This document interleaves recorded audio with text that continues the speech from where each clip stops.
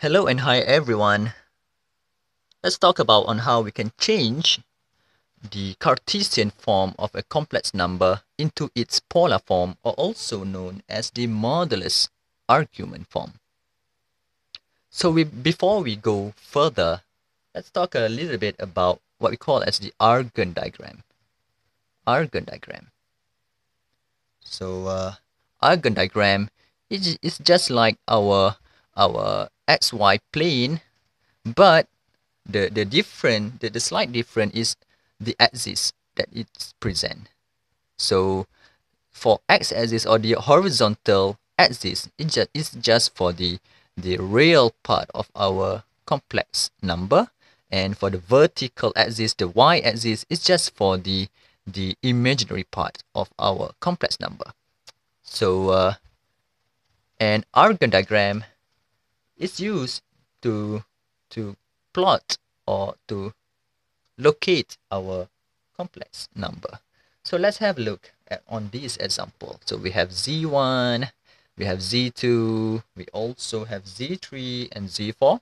So let's try to locate them in using our Argand diagram. So for Z1 over here, we have 3 plus 4i. What does it mean by that? So we have 3 units for our real axis. So we move to the right of our Argand diagram, and we move 4 units in our imaginary part. So Z1 is located somewhere here. So this is your Z1 from the origin. So what about Z2? Z2, we move -1. So we move to the left 1 unit in our real part of our real axis, and we move 7 unit up for our imaginary part. So we have something like this one for Z2. So something like this. What about Z3? Z3 is -5 and -2. It is somehow, we can also see this -5, -2 as the x and y, or the coordinates of our point. So we have -5 for x and -2 for y.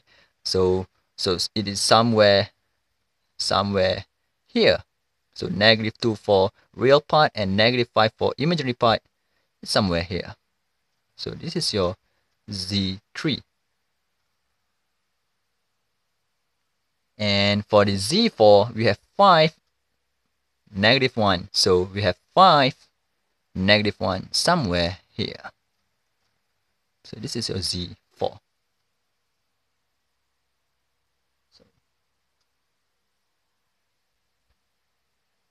So in general, let's say I have Z is equal to x plus yi. So we assume that it's just in the first quadrant. So we have x unit for the real part and the y unit on the imaginary part. So this is our Z. So this is our x unit. X unit is here, and we have y unit here. Y unit up and x unit to the right.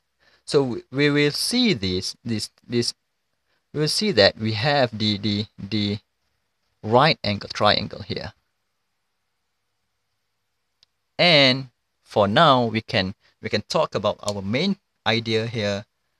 That is the modulus, and also the argument of Z. So when we talk about the modulus of Z, or denoted by this symbol, or also the small r, it's just the length of our complex number here, from the origin until up to our point here. So I will mark this with black ink pen. So we have R over here. So modulus of Z is also denoted as R. small r. So it's just the length of our complex number. And we can use the Pythagoras theorem to find r. So we just apply the Pythagoras theorem. By Pythagoras theorem, we have x squared. We have x squared plus y squared is equal to r squared. So r is just the third. It's just the third of the x squared plus y squared. So we just apply directly the Pythagoras theorem. Now, what about the argument of z? So argument of z is just the angle theta, measured from the positive real part or real axis of our Argand diagram up to our line here, our line from zero or from origin to our point here. So this is our argument theta. So basically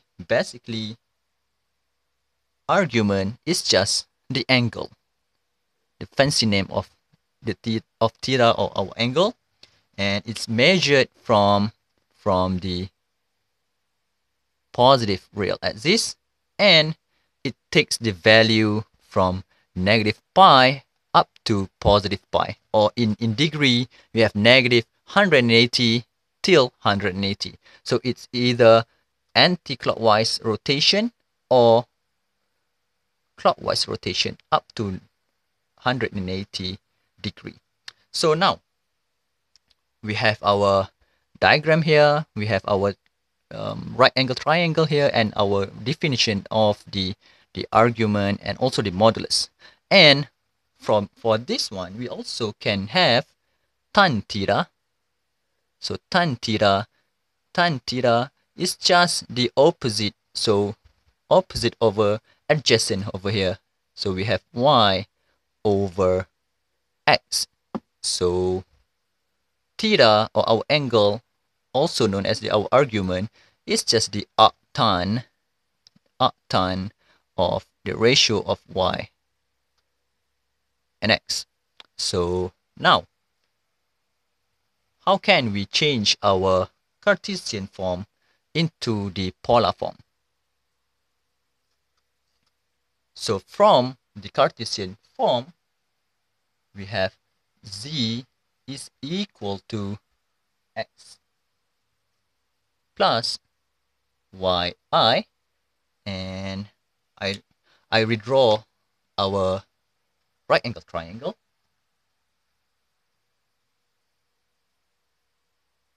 X, y, r, and theta.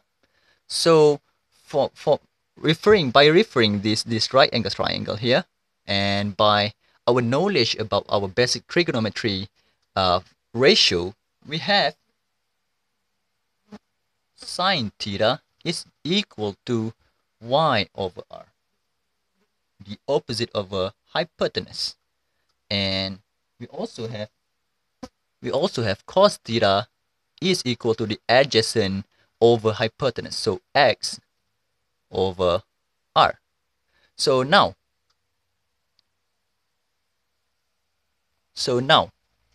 if we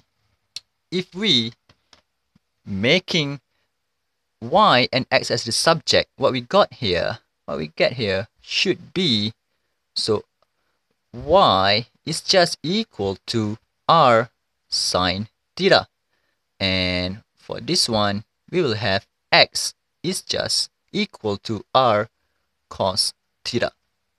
So now we substitute x and y into our Cartesian form here. What should we get?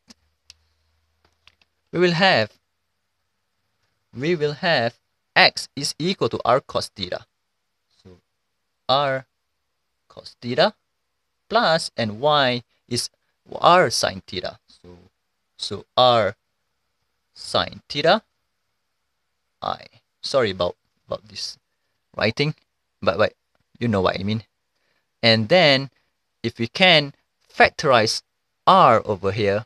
So we will have r cos theta plus sine theta I. So this is what we showed, shown you this before at the beginning of the video. So this is what we call as the modulus argument form. So how it relates to the Cartesian form. So these r cos theta plus sine theta I is what we call as the polar form of a complex number, also known as the modulus argument form.